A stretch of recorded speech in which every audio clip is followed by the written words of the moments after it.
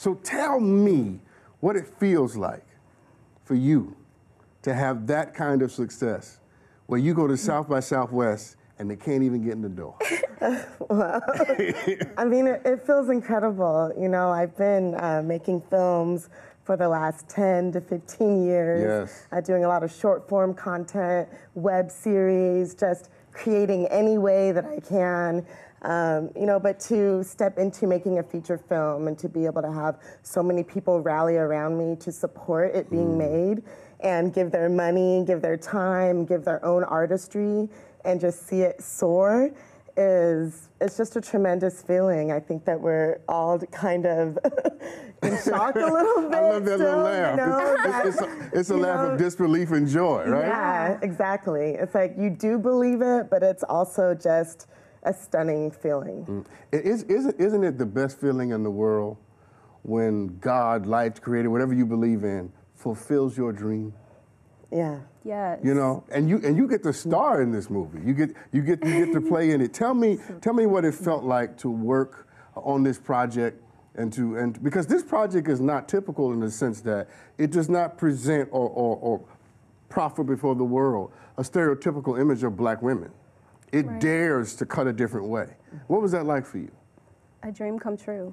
I mean, first of all, I was in love, obsessed with Numa, even though I didn't meet her before I got the role. But it was just something that I could be proud of. It was a story that, this is my feature film debut, so to come on the scene. Are you serious? Yeah. That's fantastic. Thank you. They should be clapping, but it's okay. She is outstanding. It's like introducing a star. Yeah. You know, and to arrive on the scene with something so profound and real, it just means so much to me because we're giving people, women of all kinds, hopes, but especially black women and little girls to show them they can be empowered by their power that they hold deep inside of them. I'm proud to be a part of this movement. I know that's right. I'm about to hit you with these cards, girl. Don't play with me. But you know, Netflix is coming on Netflix. Is that right? Yes. So we went to South by Southwest. We had all these great screenings.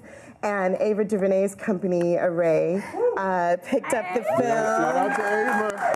And there could not be a better home for our film. This film is about black women. It's made by black women. And Tell now this great team of black women are distributing it. Yeah. And the film is a true story. It's my true story about when I was 19 years old. I was crashing really with my older sister, her boyfriend, her son, and my brother. So 5 of us family members in a little studio apartment with barely even a door.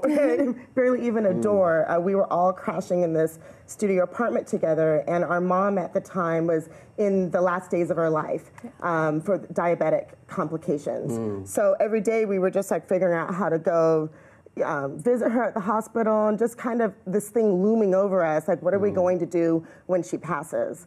And my sister was working as a phone sex operator. So because we live in these close quarters, when she would, get on the phone for her shift, we would either have to leave or just like put our headphones on. This is like 1999, and just try to block it out or just hear it while you're also watching TV. And so that was, a really kind of the entry point into just hearing anything that had to do with sexuality at all. And when our mother did pass away, my sister was like, girl, you got to get your act together.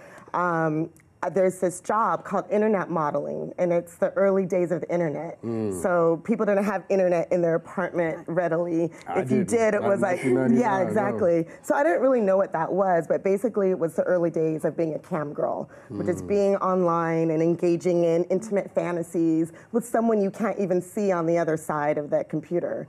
So I went into this office. I got hired for the job on the spot. I was the only young black woman working there, the only black person there at all. And the film is about how that really shaped my relationship with my sister. It's really a love story between us. And how I also, came into my womanhood through this job, you know, through kind of molding myself through this job and the relationships that I made there. So, you know, as I said, I've been making films for a long time, but I really wanted this to be my first feature-length film to really delve into the story.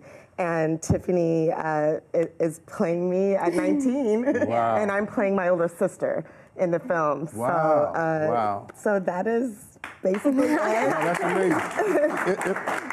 A couple of things you said there that fascinate me. And one of the reasons why I wanted to have you on the show, and I was excited that you were coming, is that there are a lot of people watching who heard what you just said, and they so holy and self-righteous and judgmental that the moment you mention phone sex and what you call video girl, Cam girl. Cam girl, I'm sorry. Yeah. Cam girl, they went and got their holy oil and their Bible. No, they didn't. They leaned That's my forward point. and they said, That's my point. Is that one of the, we are not just Sunday morning people. We're Saturday night people too. We have that part of who we are. And what your movie, what your story forces us to realize is the rich complexity that black women have not historically been afforded to express. And you're doing that. Yeah. Well, we are expressing it. You know, we're expressing it in private ways, and we're expressing it, you know, on our own terms, really. And yeah, I really think that when people hear that, it's really interesting. A lot of the screenings that we've had, seeing older black women in the audience who do even more so come from a generation that doesn't have, you know, a lot of language for what sex positivity is in a broader sense. But seeing them sit and watch the film and giggle and just be so enthralled and come and talk to us after about their own lives has just been remarkable for us. Look, Maya Angelou, before she passed away, revealed to the world that she had been a sex worker. Yes, it's in her book. I Know Why the Cage Bird Sings. That's right, and so people have, you know, people have histories. Yeah. I want to ask you about sex positivity in a second, but we have a clip, and I want the audience to be able to see this film. So let's run the clip. Most of the girls don't even last a month here. You got her doing that nasty stuff now, too?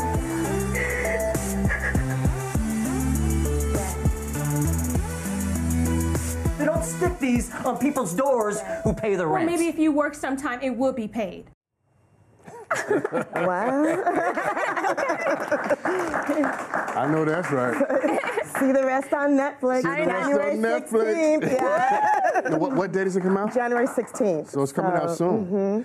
That has to be a tremendous feeling. How does it feel to see yourself, you know, at the film festival? Now you're going to be able to go home and take out your phone or your tablet and see yourself. Well, it's an honor to see myself. I always wanted to see myself in a feature film, and it's here thanks to Numa. So thank you, sis.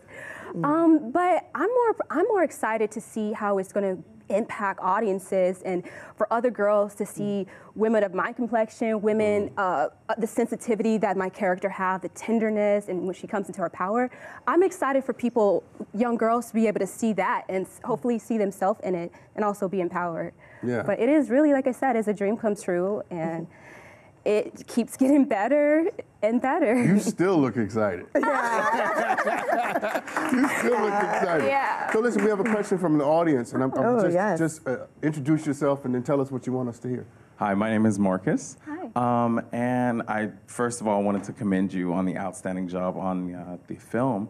But my question was, you know, coming from the Black community, and being that this is your story, but it's, you know, a little on the taboo side, where did the encouragement come from to put this out there? And then you acting in it, what were your thoughts on, you know, my family's gonna see this, you know, my grandparents, you know, what was that like?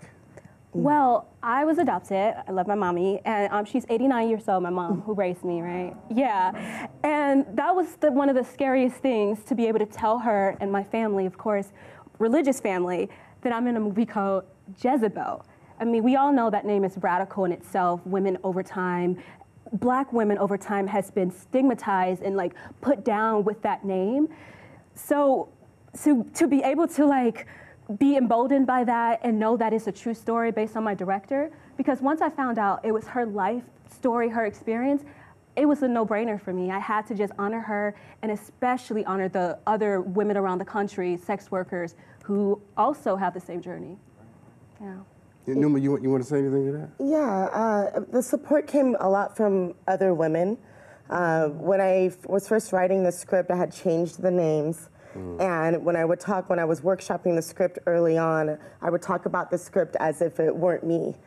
And it became really, really difficult to continue doing that when people are giving you notes. And I'm like, well, you're like stumbling over your words, you know. And finally, I just said, you know, this is my story, like to a group of mentors I was working with. And the air went out of the room. And they said, you have to say that. Yeah. You have to say, because, you know, I'm thinking I'm just being bold enough, you know, by telling the story at all. But once I said that, it took on a whole other level of, I have every right to tell this story, you know, and that, just that courage that had to come out. But a lot of the support came from other women that said, oh no, this is a must. This takes it into another place where it can impinge in a deeper way. Yeah. You know, thank you so much. I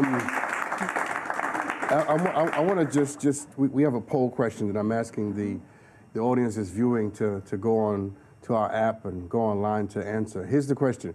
Are black women's beauty celebrated in the media? All right? Go on and vote now at foxhole.tv/vote and tell us what you think.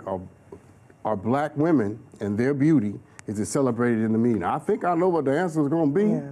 But I want to hear from you. Now, you said something in response to the young man's question that deeply fascinates me, because I think that the power of the story is not just the content of the story, of the film. It is the fact that it is connected to your life. And that's where the moral authority comes from. So your ability to connect your life with it and to be open about that is liberating on many levels, not the least of which, this is what made this question so interesting to me. I think, and I'm not a black woman, obviously, but I think there are a whole plethora of black women who can relate to the story on some level. Yes. We think it's taboo, but the reality is, it's probably not. Yeah. What do you think about that? I couldn't agree more. I wouldn't even call it a taboo story. You know, this is a story about women, sisters who are black, who have to deal with grieving their mother, have to become each other's mothers in different way, the way that sisters are anyhow. Even if your mother is alive, a sister is a mother and a friend. You'll tell your sister things that you would never even tell your mother. You know, so I think women really connect to that in a very strong way, just the way that we care for each other when we have to, and just as an everyday thing, that's how families are bonded. And so I don't look at the story in that way. The work that is done in the story, the sex work, is just that work. You know, when you watch the story, you'll see that it's just like any other industry. You're fighting for your dignity, you're fighting for fair wages, you're fighting for your equality, you're doing the same things that you're doing across any other industry. You know what's interesting about that is that we have made this conversation vulgar, but what you have done tonight is you have situated this conversation right in the middle of everybody's day-to-day employment and professional experience. Yeah. At the end of the day, exactly what you just said, no matter what job you have as a black woman, you tell me if I'm wrong, you still have to fight for those things. Oh, yeah. No matter what job you have. And so we use, religion has done this often, but we use sexuality and we use what's called taboo and what's vulgar to separate experience so that I look at you as something other. When the reality is, as the Roman poet says, I am human, therefore nothing human can be foreign to me. And I'm looking forward to black women seeing this movie so that they can see themselves in the joys and sorrows of the movie. Now you said something that just fascinated me. Black women, sisters, mothering each other.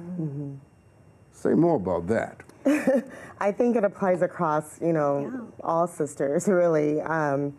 But yes, in my family, that's very much how it was. You know, I was also adopted.